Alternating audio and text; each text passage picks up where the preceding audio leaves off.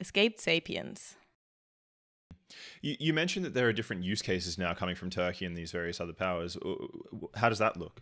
So they're actually doing very, very different kinds of drones than the U.S. is used to. So when we go back and think about our model and the way we've talked about drones for the last bunch of years, it's very much focused on targeted killing. It's very much focused on Predator and Reaper drones. And it's very much focused on the sort of high-end military drones. What we've seen both from China and from Turkey has been selling lower altitude drones that are designed to enable ground warfare. And so we've seen drones that are used for target spotting, for example, to get other countries, other governments, or other enemies to reveal their positions, or just for intelligence packages. I mean, a lot of drones, we talk a lot about targeted killing, but a lot of drone usage is just for intelligence, reconnaissance, and surveillance.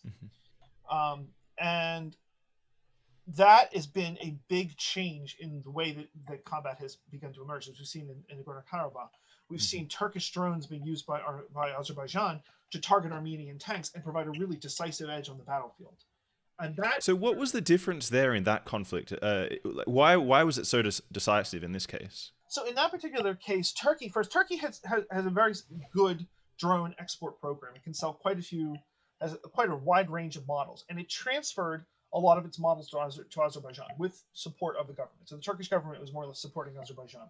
Azerbaijan then very effectively used their drones to get into the sky and to spot Armenian tanks. And also then to get Armenian forces to reveal their positions. So you would fly the drone in the air, someone would take a shot at the drone, and it would reveal their positions. And they were able to use it to wipe out a lot of Armenian ground forces, including using loitering munitions, which are basically when the drone has a grenade and drops it on a trench, for example, where people are located. They were able to do that very effectively. And so Armenia had real serious battlefield losses as a combination of both ground force units from Azerbaijan and Turkish drones in the sky. Well, from loitering munitions, but also just regular drones that are designed to get them to sort of appear in public, spot their targets or whatever. That really played a very decisive battle in rolling back a lot of Armenia's territorial advantages and inflicting such losses that eventually they sued for peace. And that's why that's drawn so much attention, because those drones that were being used by Azerbaijan are not anywhere as sophisticated as the Reaper drones that the U.S. were using. I mean, they were much smaller, much more cost efficient, much more able to be deployed on a battlefield context, and they were hugely effective. But they were a step up from what was being used in Syria by ISIS, right? Yeah, so what's being used by ISIS in Syria are largely the commercial drones. ISIS has actually specialized very much in retrofitting commercial drones with munitions or grenades or so on, and they've been able to do that in order to essentially drop bombs from the sky, right, and to put pressure on U.S. forces from the sky.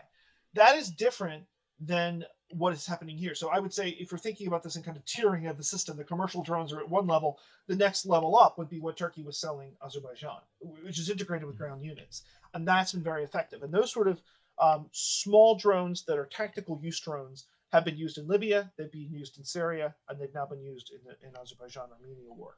I think we're going to start to see that level of drone usage, that sort of small drone usage, in order to kind of, in a sense, turbocharge your effectiveness on the battlefield, become more and more common in the future.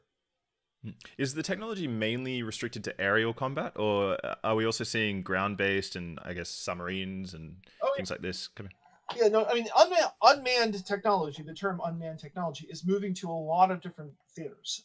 And so we're starting to see ground-based, or already ground-based autonomous or unmanned, not autonomous, unmanned robots that are designed to conduct tasks. They've moved relatively slowly. Russia's invested more money on them than a lot of other countries. Where you're really starting to see the explosion of unmanned technologies under the water, particularly for subs, for looking for mines, for example, but also conducting surveillance. And it makes a lot of sense. If I was going to have a submarine under the water that was trying to detect someone's defenses, for example, I wouldn't want to risk people in it. So if I can do that with an unmanned sub, that's a great thing. And both the U.S. and China are investing a lot in that.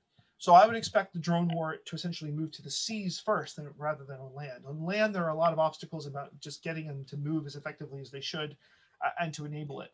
You're also going to start to see drones much, much more being used on the battlefield purposes. I mean, again, we're much more used to the U.S. high-level, very expensive, 15,000 feet up style drones. You're going to start seeing many, many more drones being used for technical use on the battlefield that's beginning to enable people to fight. So are we in a new arms race, essentially?